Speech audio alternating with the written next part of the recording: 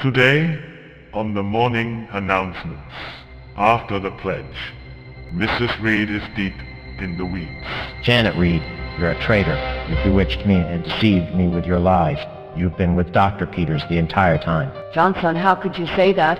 Our presentation in front of Mrs. Townsend's class would prove my loyalty to you. Nonsense.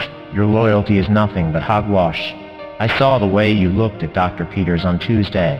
All of the gate students realized it. Why can't you? I'm afraid it's too late. Your course has been run, Coach. I'll be the one in charge of the fitness department now. Oh, Janet. Oh, Marcus? And later, the chess club's controversy only deepens. I know there's no way you could have seen through the Tennyson gambit. Allison, you must have cheated. You're insane. Everyone knows the way to counter that strategy, little Johnny boy. You'll pay for this. There will be notes passed, and lockers broken into. Then you'll know I'm serious. But most importantly, will Principal Moore's budget drive the school to a close? I know that the A honor roll is a total sham. Enough said. None of those students deserved it. No, Mr. McLean will not enter for this time. In fact, he's already been taken care of. All of this today, and more on the morning announcements.